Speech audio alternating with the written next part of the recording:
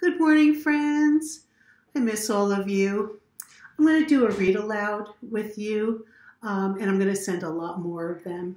So this way we can sort of interact, reading stories together. And you can send me some videos if parents are letting you make them, just to say hello and show me what you're doing. I miss all of you so much, and we'll get through this together, okay? So let's have some fun and read a fun book. This one is called HICCUPotamus. Do you ever get the hiccups? It takes a while for them to go away. So this book is written by Zenz. He is the author. Remember, the author writes the words and an illustrator makes the pictures. But it doesn't say that there's an illustrator here. So maybe our author is also an artist and drew the pictures for the book himself. So he can be the illustrator as well.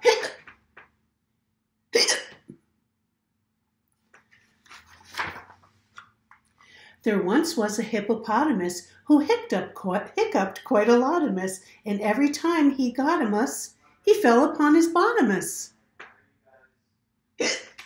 Oh boy.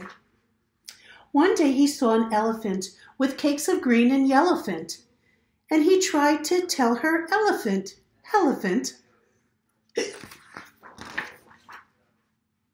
but it didn't go so well-a-phint.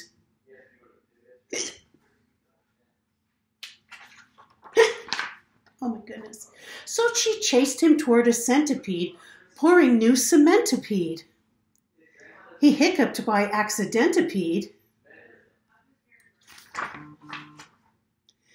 and tripped the elephantipede. They ran near a rhinoceros with mighty dental flosserus. His string went all crisscrosserous.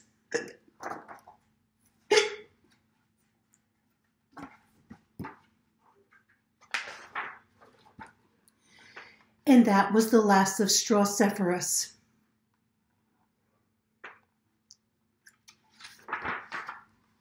They tried to find a therapy, some cure which they could sharepy, or what or why or where-a-pee to stop this long nightmare-a-pee. So,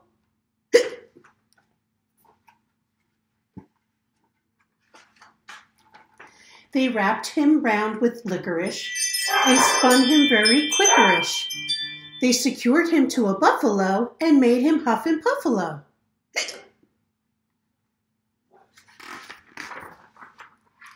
They acquired an aquarium and flashed him some scarium. They poured him tubs of vinegar and tickled his chinny chin-chiniger.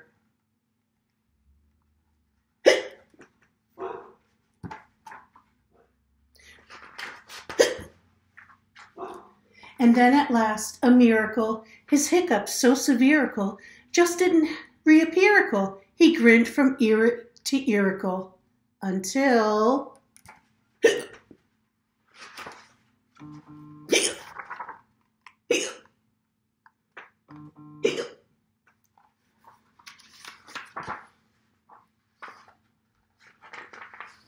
The end. I hope you enjoyed that story. I love all the colors in here. It was making me happy, reminding me of sunshine. All right, friends, I will be sending more of these to you, so I hope you're having a wonderful day, and I will talk to you soon.